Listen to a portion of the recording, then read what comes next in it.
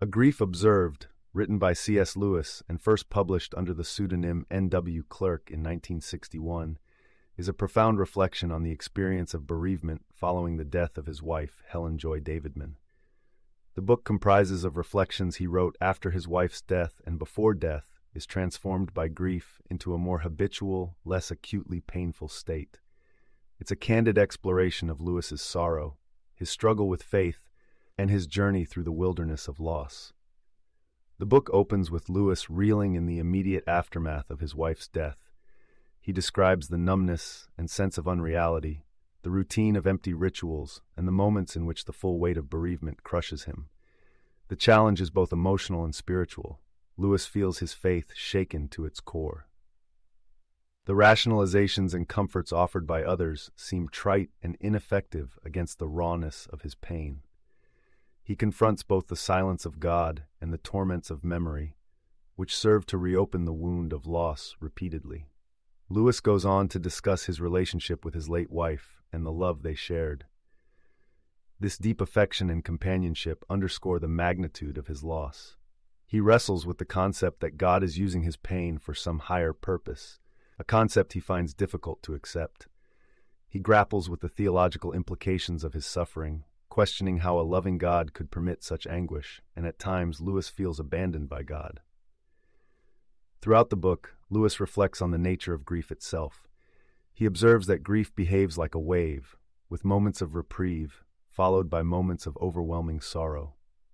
He speaks of the fear that he might forget his wife, or that his memories of her might erode over time.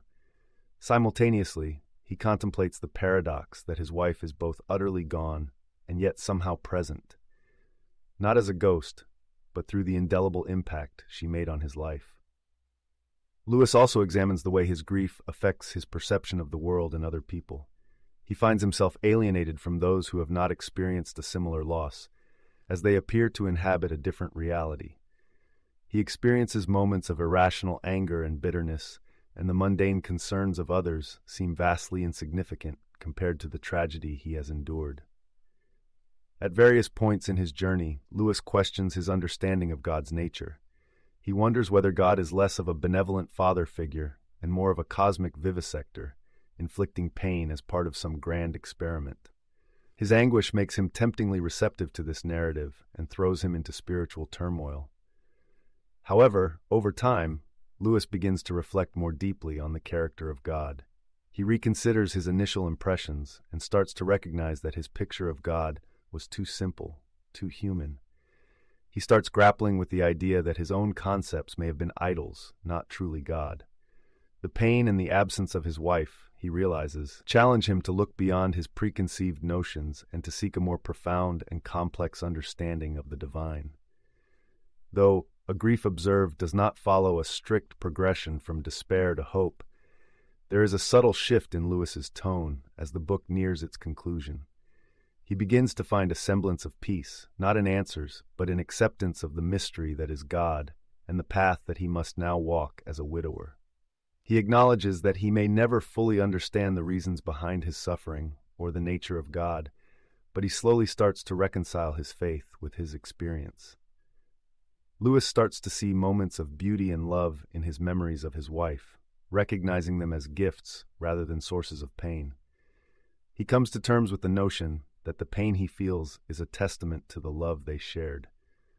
The raw edges of grief start to dull ever so slightly, not removing the sense of loss, but transforming it into something more bearable, a part of his life rather than the entirety of it. In the final pages of the book, Lewis's introspection leads him toward a renewed sense of companionship with God. Though he had felt abandoned, he begins to sense that God was there in the darkness all along, suffering alongside him.